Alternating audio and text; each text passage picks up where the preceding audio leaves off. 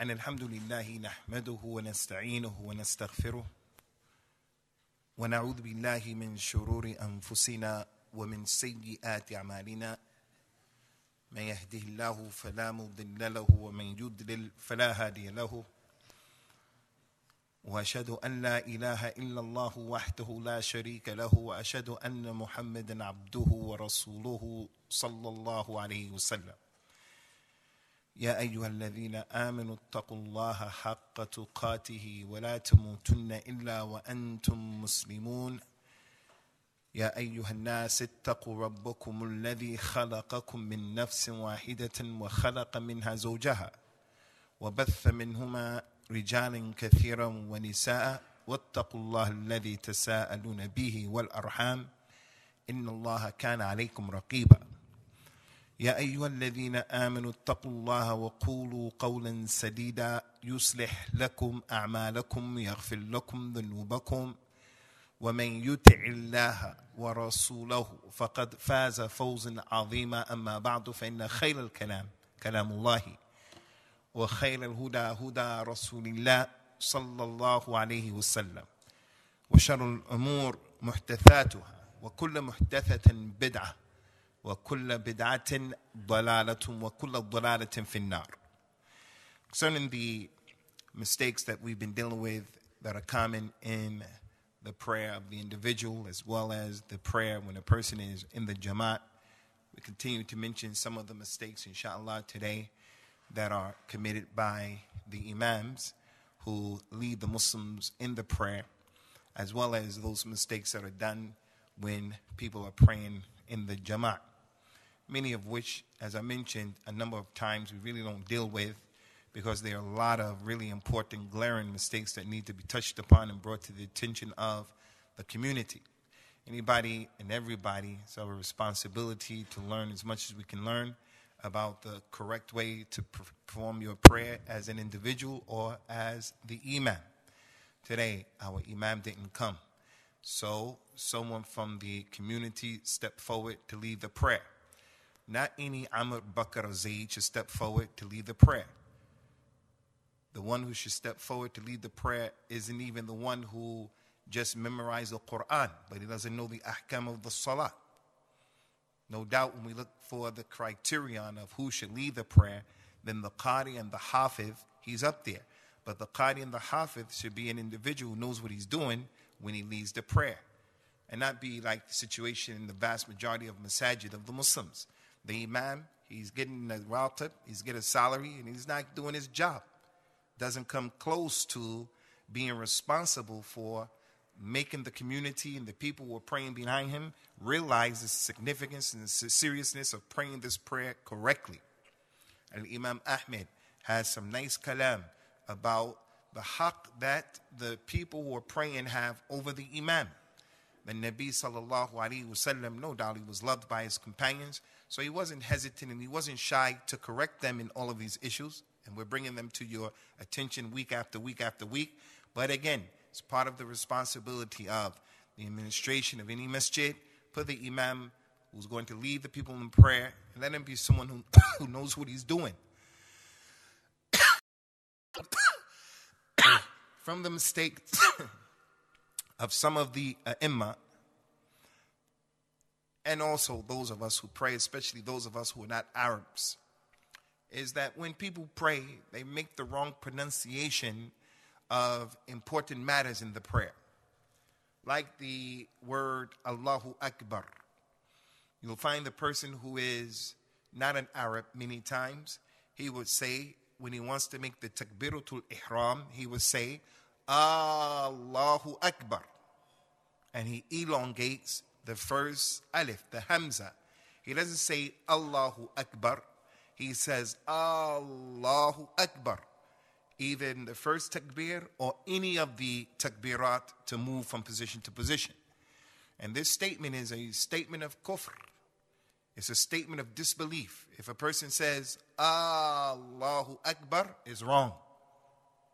We don't say that he becomes a kafir, but it is a statement of kufr. Because in the Arabic language, if you have a word that begins with an alif, like Allah's name, Allah. You have a word Allah.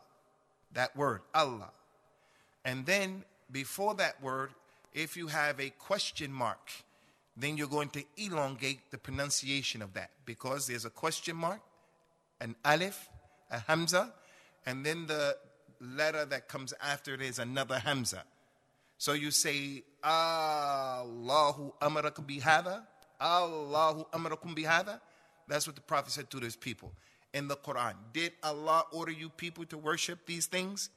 And you don't read that by saying, Allah amarakum bihada. You don't read it like that. You have to make the idgham of those two alifs and bring them together and elongate it and say, Allahu amarakum bihada. So if the person is praying and he says, Allahu Akbar, what he's saying is Allah the greatest? Is Allah the greatest? So every time he's going to a position, he's asking the question of kufr. Is Allah the greatest? Is Allah the greatest? So we have to tighten up on that. And an extension of that for those of us who are not Arabs, and we all need to work on this, is our pronunciation of the ayat of the Quran, obviously, especially Surah Al-Fatiha, and not say Allazina an'amta alayhim wala zaleen, wala dhaleen, but to read those words and those haruf correctly. This is a mistake that is not acceptable, especially for people who have been Muslims for a long time. You have to take time out to do your best to try to raise off of yourself the lahan in the pronunciation. And we all have that because we're not Arabs. But if you practice and if you're taught, those things will be taken away, inshallah. Second mistake, ikhwani, and this is really common, especially with the people who are of the opinion of reading Surah Al-Fatiha behind the Imam. The Imam, he says, Allahu Akbar, he does the dua al-istiftah, and then he reads Surah Al-Fatiha. And then after reading Surah Al-Fatiha, the Imam pauses for a period of time to allow the people behind him to read the Surah Al-Fatiha. This is not from what is authentic from the Prophet sallallahu alaihi wasallam. You're not going to find any dalil sahih or sarih.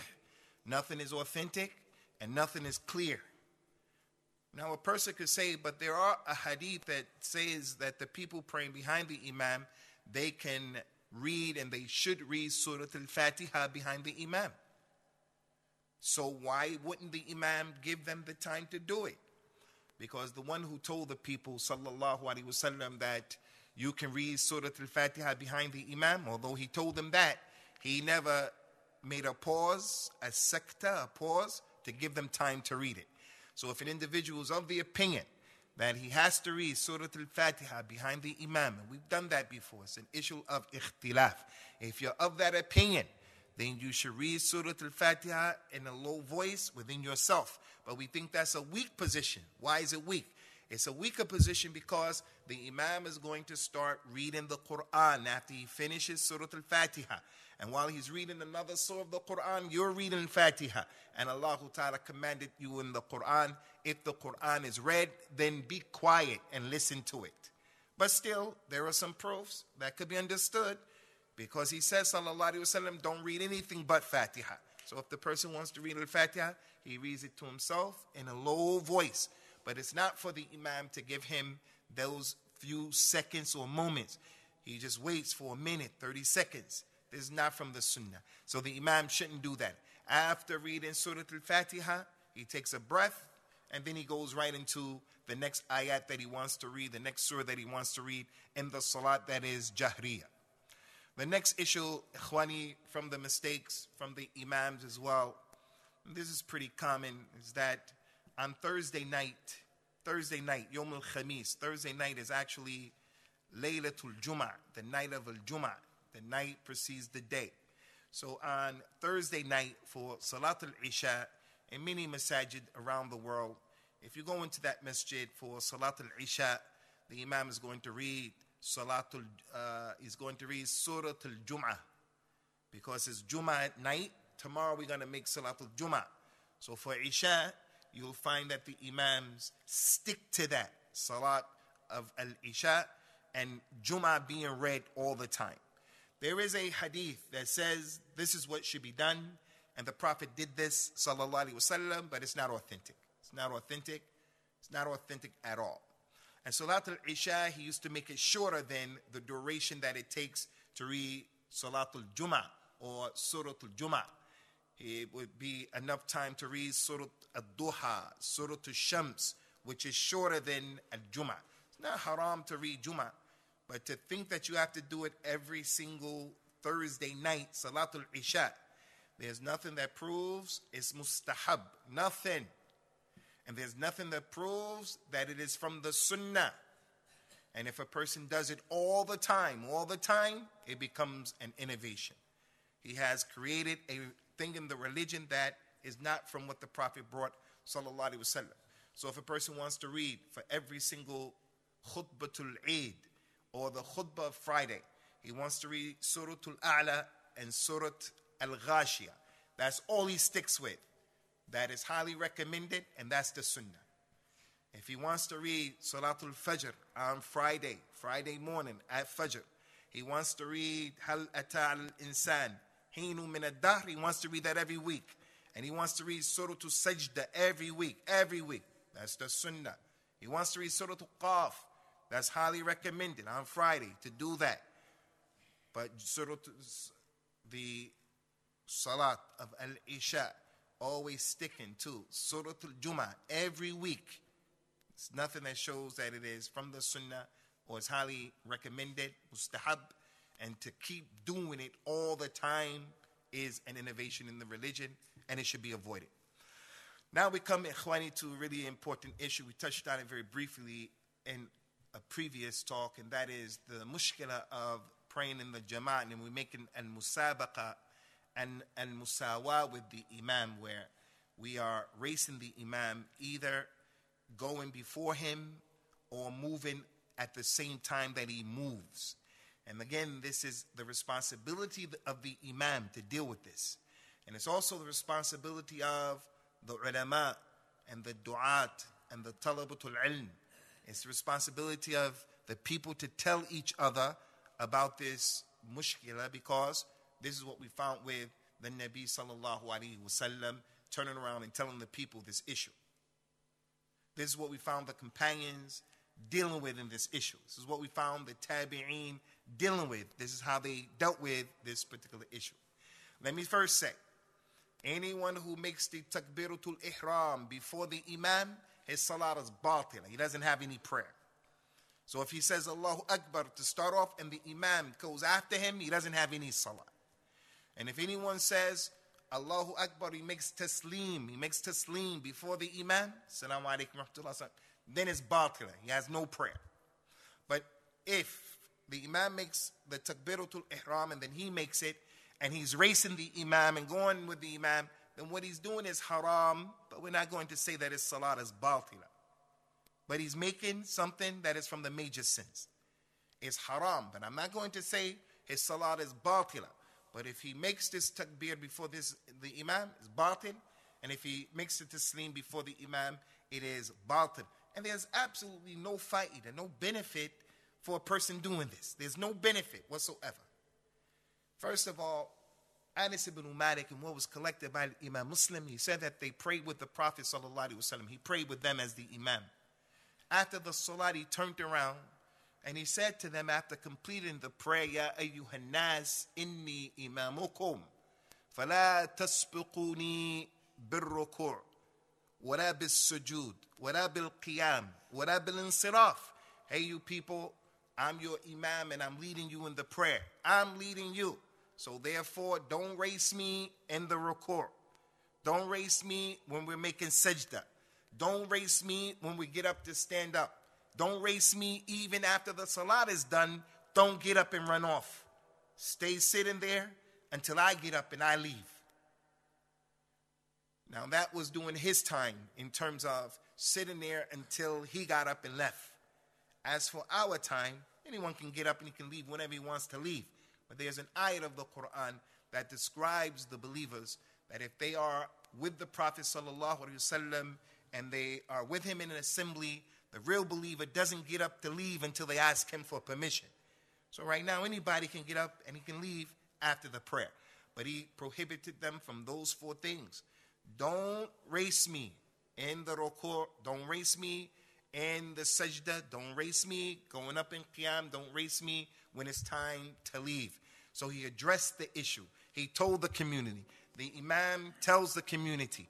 Before the prayer, he used to tell the people, sallallahu alaihi wasallam, la tusabiquni, don't race me. The imam comes and he starts praying, doesn't say anything to the community. We need to be reminded about our mobile phones. I mean, many of us, we don't like that mobile phone going off for the salat, but it's easy for anybody to forget that. So the imam turns around and he tells people, hey, do this, don't do this, don't do that. Also, from what we have in this issue is the hadith of the Nabi sallallahu alayhi wa ala alihi wasallam. He mentioned to the people, describing the condition of the one who races the imam, alladhi yakhfadu wa yarfa'u qabla al-imam, innama nasiyatuhu biyadi shaitan.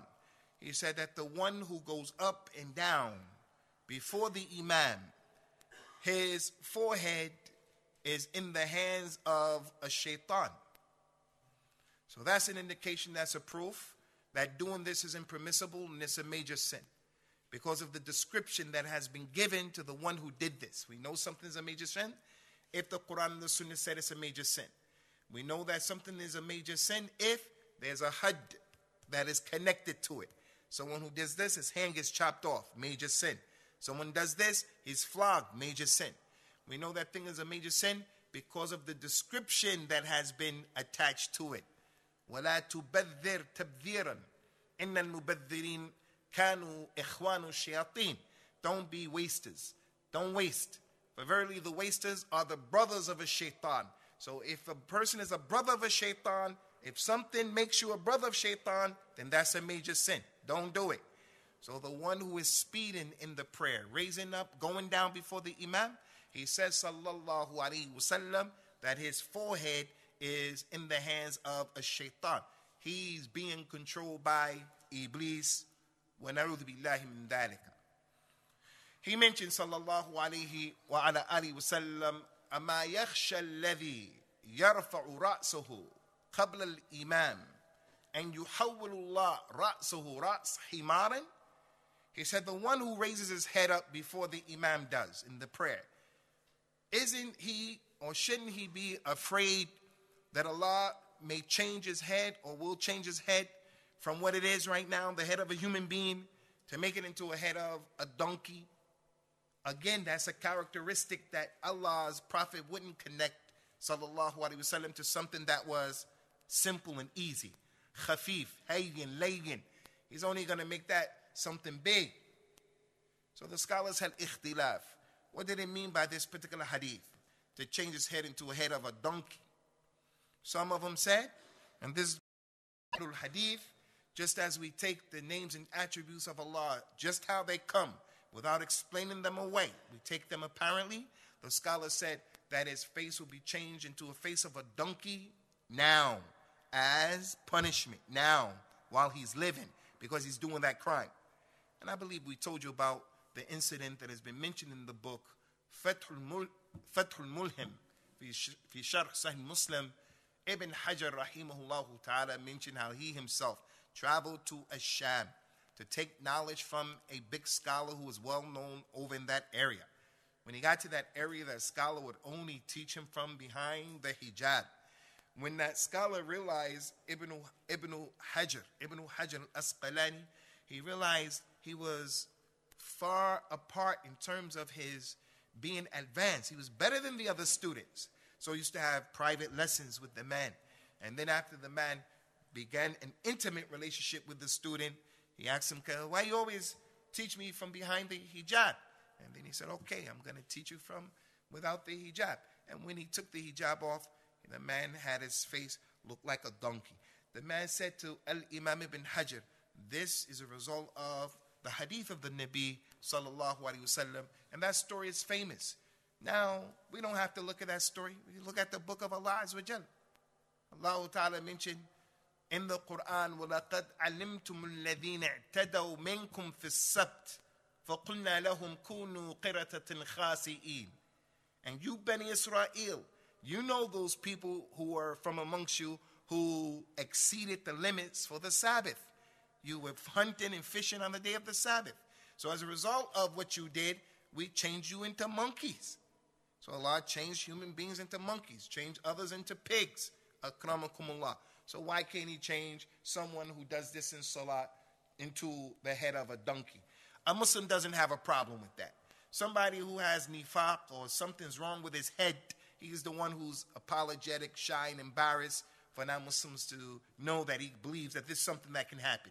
And why should we be embarrassed as we sit right here and all of those ayahs of the Quran where Allah Ta'ala addressed Bani Adam when they're mutakabbir, they have kibr, and Allah is telling us, you people were created from sperm, and here you are right now sitting right here. Why can't He make the person's face into a donkey? He used to be a sperm, and look at him right now. So that's one opinion. Another opinion is this is what's going to happen to the individual Yawmul Qiyamah. Because he didn't pray and he was racing the Imam, so he didn't pray with discipline. Yawmul Qiyamah, Allah is going to change his face to a donkey. Allahu Alam. Third interpretation of the ulama of Islam is the changing of his face into the donkey means like the donkey can't see with basira, insight. He can see with his eyes, he knows where he's going, but he can't see with insight. He doesn't understand, he doesn't hear with fahm. So Allah Ta'ala changes the face of the person into a donkey by taking away his ability to comprehend. He becomes like the donkey, akramakumullah. The important thing is something that shouldn't be done. And as we mentioned, Ikhwani, there is absolutely no benefit in this issue whatsoever. The companions of the Prophet, like Al-Bara ibn Azib, he said that the Nabi sallallahu alaihi wasallam would pray, and whenever he would say Allahu Akbar and go into the position, he said we wouldn't move until he took his position. And they used to rely on the people in the first row to be the munabbihin. The people in the first row were the ones who would allow the other people to know when to move. The people in the back would not move based upon hearing the sound. They would move based upon seeing what people did in front of them. So the people in the first row would not go into sajda until the Nabi was in sajda, sallallahu alaihi wasallam. They wouldn't sit up until he totally sat up. They wouldn't stand up until he stood up. So there's no benefit. And look what happens to this individual. SubhanAllah. Al-Imam Ibn al-Jawzi, Ibn al-Qayyim al-Jawzi, Abu Farj al-Jawzi. He has a book that's called Talbis Iblis, the way that Iblis makes tricks on people. In one of the chapters, he talked about the person who comes to the masjid early. And when he comes to the masjid, he's really diligent and he's really committed to making sunnah prayers. He read the hadith, Man صلى لله تعالى في يوم 12 ركعة بنى الله له بيت في الجنة. Anybody who prayed 12 rak'at, sunnah, during the day, Allah build a house for him in Jannah. So he's serious about that. He comes to the masjid. He'll make tahiyatul masjid, and then he'll make 2 rak'ats before dhuhr, and then 2 more before dhuhr. He'll make them sometime 2, and then 2. Sometimes he'll do 4. And he's doing that every day. And then he comes to the prayer, and in the prayer, he's racing with the imam. So the sunnah, he's really on top of the sunnah, and he's taking care of the sunnah, but what's wajib, he's destroying it. Because that's shaitan playing with him. And that's part of the meaning, innama.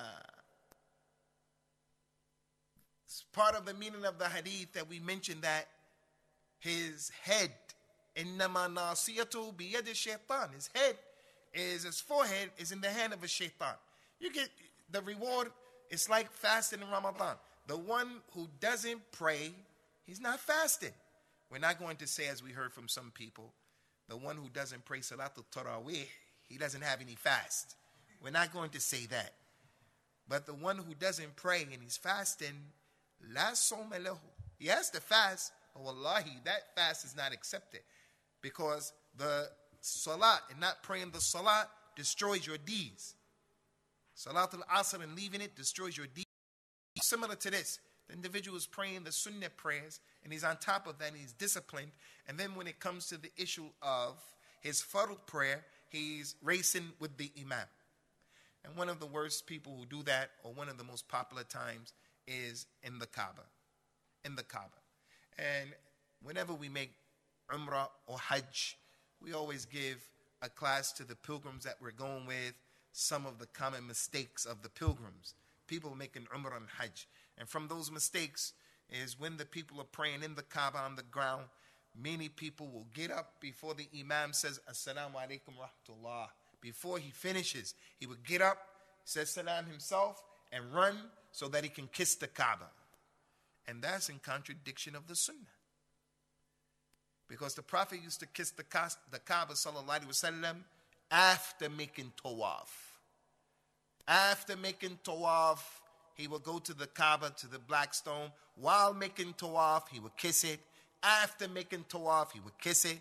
Go by the door, make dua. But he wouldn't just come into the Kaaba and just go to the black stone and kiss it.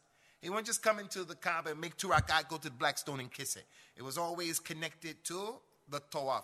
Now, I'm not saying that a person who goes into the Kaaba, he can't kiss the black stone. You could kiss the black stone, but the sunnah is the kissing of the black stone is connected to the tawaf. That's when the Prophet did it, sallallahu alaihi wasallam. So the individual jumps up after the prayer, before the Imam completes it, and he kisses the black stone. This is something that shouldn't be done due to the fact that there are many prohibitions from the Nabi sallallahu alaihi wasallam concerning it. No benefit in being in a rush. No benefit. From those issues is the opposite of that. From those mistakes is the opposite of that. The opposite of that are the people who take a long time after the Imam does something. And this is common, ikhwani, especially to people making tawbah, especially to people who really like salat, reverts, someone who's really into the salat. This is something that also should be avoided. The Imam, he makes sajda, and the people go into sajda, and the Imam comes up from sajda, and he's still in sajda. The person who's praying is still in sajda. And the Imam may be in the tashahhud, and he's still in sajda. Or the Imam may have stood up, and he's still in sajda. This is a mistake, and it should be avoided. Because of the hadith that we mentioned so many times, that's a principle in so many aspects of the salah. إِنَّمَا جُعِلَ الْإِمَامِ لِيُؤْتَمَّ بِهِ فَإِذَا رَكَعَ فَارْكَعُوا وَإِذَا رَفَعَ فَارْفَعُوا. The Imam has been made to be followed. The Imam has been made to be followed. If he makes ruku', you make ruku'. And if he comes up, then you come up. So that goes to show there has to be some tartib, that you have to follow the Imam with mutaba'ah, you have to follow him, and you have to do what he does after he did it. So the delayed sajda or ruku', especially the one where the Imam goes into another position, this is something that is in disobedience to what the Prophet brought, sallallahu alaihi wasallam. And in addition to that, we can add on to that sajda that some people make after the salam. Assalamu alaikum rahmatullah, assalamu alaikum rahmatullah. The person makes sajda just like that. Not sajda to sahu, just sajda. I want to be close to Allah, so I'm going to make sajda. This sajda is not from what the Nabi brought us, sallallahu alaihi wasallam. So it also should be something that is avoided. The last one that we want to mention, ikhwani, today, bi'idhnillah, is when we come late to the prayer and we didn't catch the takbiratul ihram with the Imam. So a person comes to the masjid and the Imam and the community are in the ruku'. So while he's bending down, he says Allahu Akbar for the takbiratul al-ihram. That's a mistake. Or the individual, he does takbiratul ihram and he makes the dua while the people are in ruku'. That's a mistake. What should happen is when the person comes late, when he comes late to the masjid, he has 2 options. One is to say Allahu Akbar, takbiratul ihram, and just go straight into the position that you found those people in. Just go straight into that position. Just one takbir while standing up, because the position of the takbir is standing up and it's not bending down or between 2 positions. It's when you're standing up being calm. And he commanded that. He said, when you come to the masjid, come with sakin and waqar. Take it easy. Whatever you made with the Imam is yours. Whatever you miss, get up and complete it. The second option is the person can make the takbiratul ihram, Allahu Akbar. And then after that, Allahu Akbar again. And then he goes into the position. And that's being safe. Sheikh Ibn Baz, he was of that opinion that that's the safe position. Although many of the ulama of the Salaf said no from Ahlul Hadith, no. Just one takbiratul ihram to open up the prayer, and then you go into that position that you found the people in. So what shouldn't be done is make the takbiratul ihram bending down to catch. And the second one is to say takbiratul ihram and then the dua. And we can add on to that. Takbiratul ihram, Allahu Akbar, and then put your hands here, and then Allahu Akbar. You don't have to put your hands there after that because there's no recitation that you're going to do. There's no recitation that you're going to do. So this is a ba'th and a mas'ala that was dealt with in detail because it's so prevalent by some of the major scholars of al-Islam. Al-Imam al-Shawkani, Al-Imam al-Nawawi, Ibn Qudama, Al-Imam Ali al-Qari, and other than that, wrote a lot of information about this issue and the position of the ulama because it's one of the common mistakes. So we're going to open up the floor to your questions, inshallah, if you have any. First question was the question of the permissibility or impermissibility of bending down and walking to the masjid to join the salat. This is something that is permissible. This is something, Allahu Akbar, in ruku', and you can walk to the saf in that condition, inshallah. Faddal ya.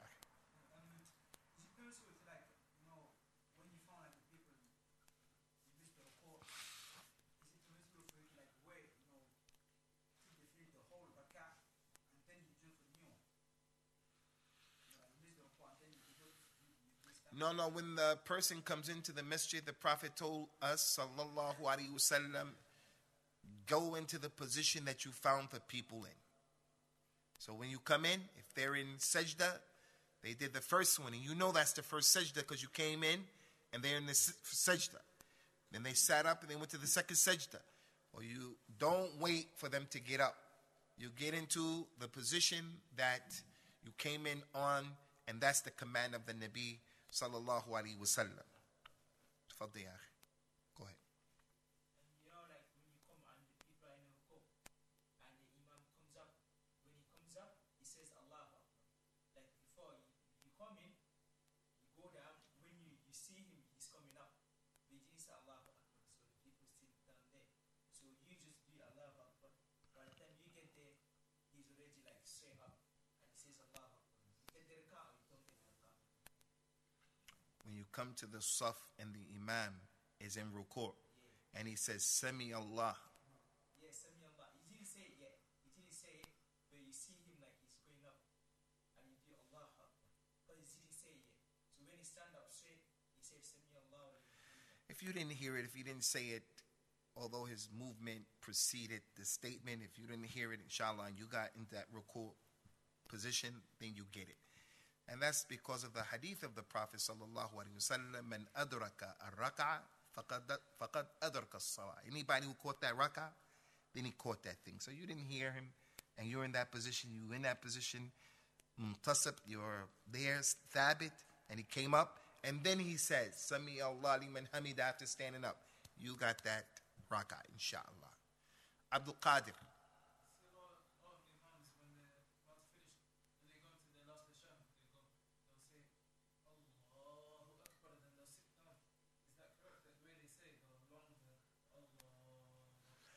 What I know, Akhi Abdul Qadir, is that the Nabi sallallahu alaihi wasallam would elongate his takbir when he wanted, or his taslim. He wanted to give one salam to the right. He would say, Assalamu alaikum. That's all I know. I don't know anything else in the last rak'at. When you want to sit down, you say, Allah. I don't know anything about that. Maybe people do that just because they do it. Who knows? Tfaddal ya akhi.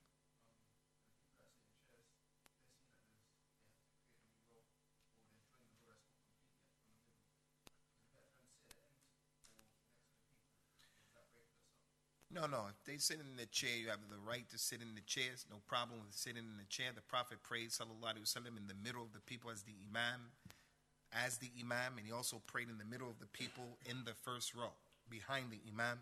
So someone who has to sit can be anywhere in the saf. So to say it's better, we need is some dalil to say that it's better. We know the right side of each row is better than the left side. So the best row is the right side of the first row. And then the left side. The best row is the right side of the second row. And then the left side. And so forth and so on. So we have dalil for that.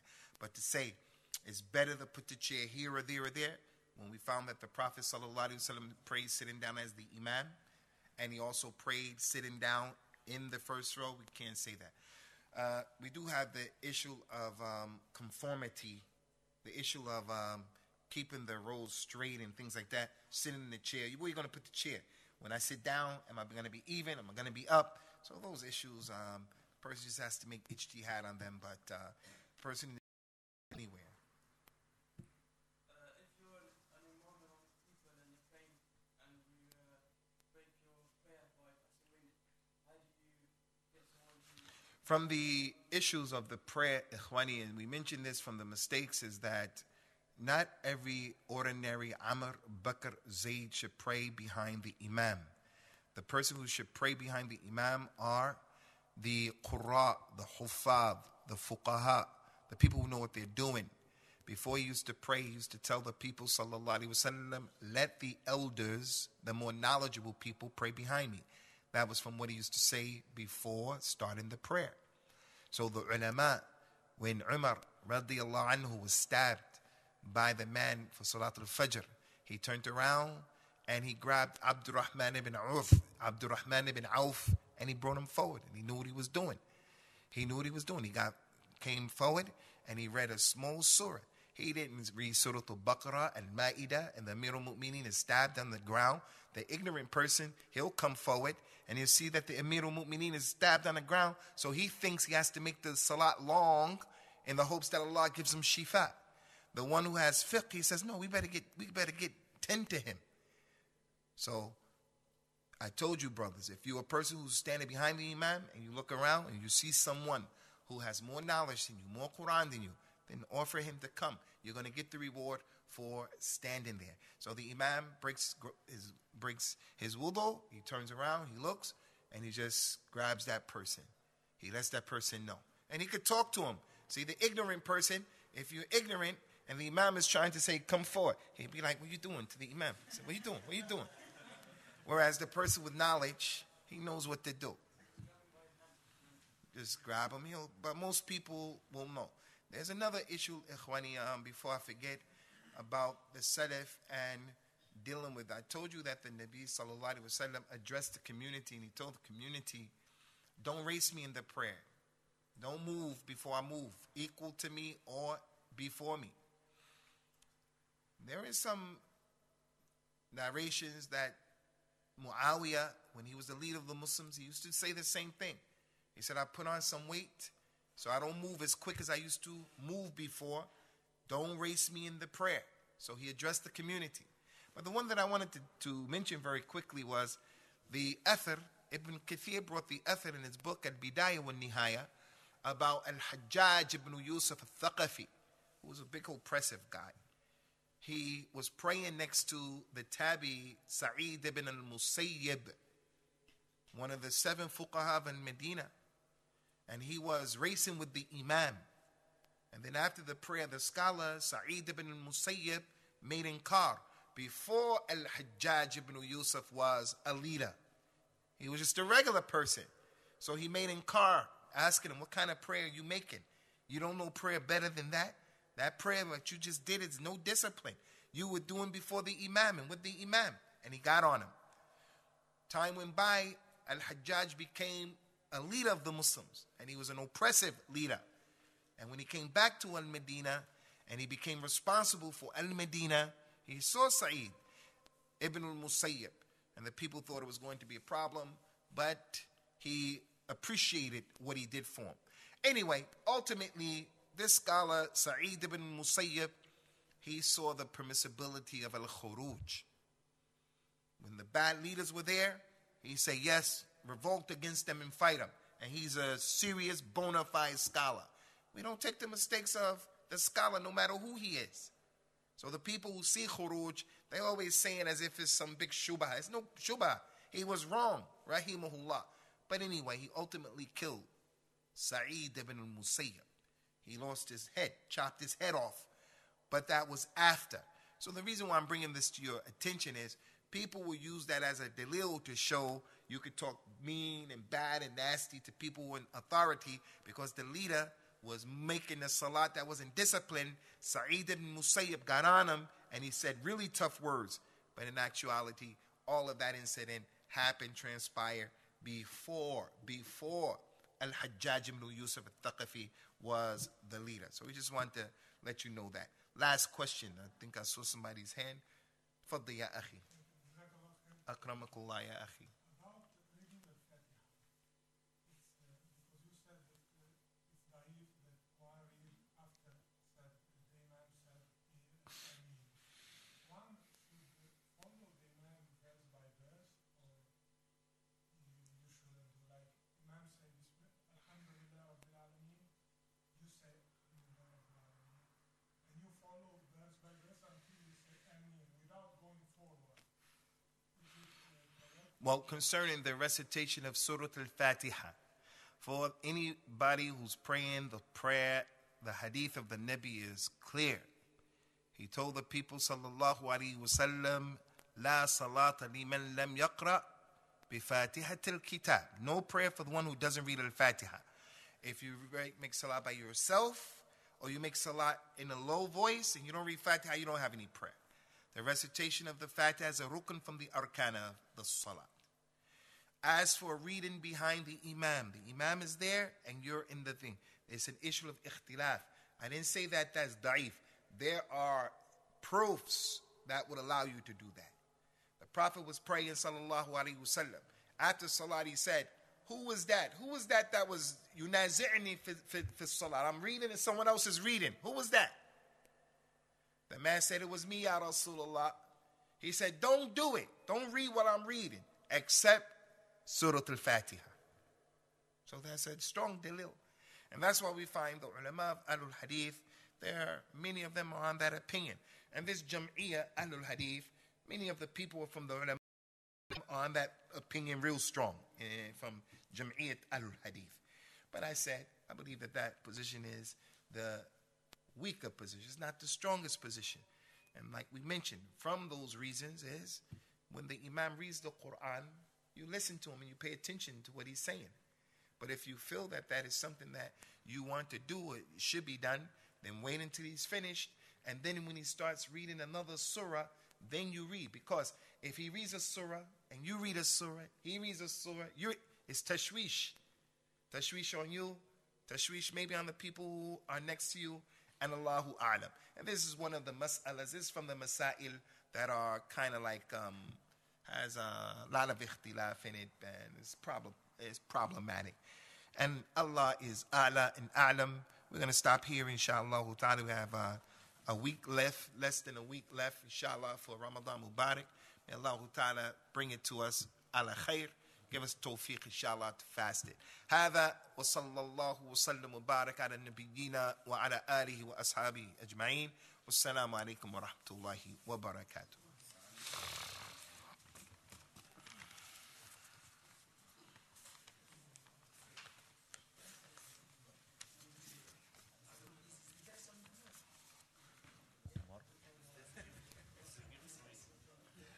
Dars is on tomorrow, man.